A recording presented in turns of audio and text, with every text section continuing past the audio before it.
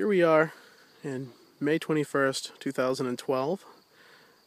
We've just finished setting up our fledgling apiary here at Plowshares Community Farm. We've got 3 beautiful hives started. We started with nucleus hives that I got from a fellow beekeeper, Jonathan Mitchell, out of New Gloucester, Maine. We relocated the nukes yesterday, actually, and got them set up here at Plowshares Community Farm in Gorham. So as you can see, there's a little activity. It's kind of a nasty day. It's a bit cold and overcast, so the bees aren't all that interested in flying. So as you can see, there's a few bees doing some orientation flights, learning where their new hives are, and hopefully going out to check things out. So you can see it's going to be a nice quiet place for my bees. We are out here in the middle of the field. There's not a whole lot growing yet. It's pretty early in the season. Hopefully shortly. And there's the farmhouse way up on the hill. The road's out in front of that. So it's a pretty good hike down in here. You can see there's been a little logging going on, and coming around here looking out over the potato field. So there should be plenty to do. We have over here up on top of the hill behind the hives, we're going to be planting about 250 blueberry bushes, high bush blueberries, here pretty quick, so there'll be that for the bees in the spring. And if I pan back around over here again, on this little hill here, we have about 2,000 raspberry bushes. And then just on the other side of the hill up here, we have a couple hundred apple trees that we just started.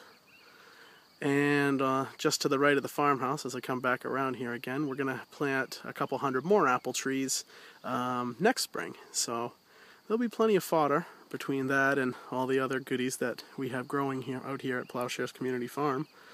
There should be plenty for the bees. That, and there's always lovely dandelions in the field, as you can see by evidence here, not too far from the hive. Let's come down here a little bit closer and we'll talk about what we've got as the bees come and go a little bit. I've got standard 8-frame Langstroth hives.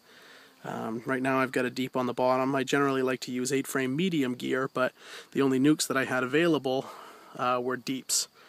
So that's what I have set up on the bottom. And the top box is the white box, is just a feeder. I'm feeding the bees to give them a little bit to go on. We've got a couple of days of nasty weather coming up, and I want to make sure that they have plenty to eat. So the white boxes are just feed. As you can see here, this is actually the inner cover. So the bees are in here, the feed's up here, there's a hole in the middle of this board, not this hole, but in the center that goes between the two boxes so that the bees can get to the feed in the box.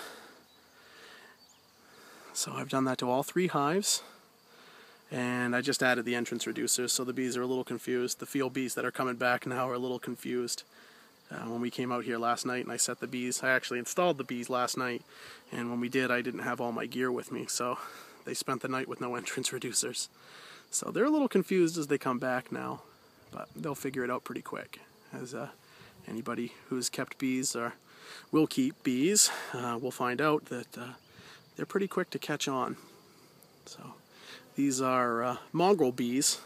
Mostly it's a Carniolan strain mixed with whatever the queen happened to mate with. They're open mated bees. They're not professionally done, so we call them the Maine mongrels. They seem to be very gentle. Last night I installed them pretty late and they didn't seem to be all that concerned with me, and they appear to be pretty happy with their new hives.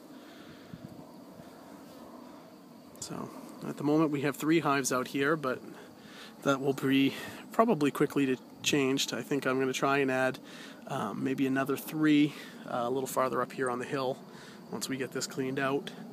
It's such a nice location, and there's plenty to support several hives out here. So we'll keep you guys updated as the bees progress. So day one is a success. The bees are flying. All 3 hives seem to be active. The 3rd hive down there seems to be a little quiet at the moment, but I was in it to install the feed, and I know the bees are doing just fine, so they're probably inside busy taking feed. I guess that's all for now.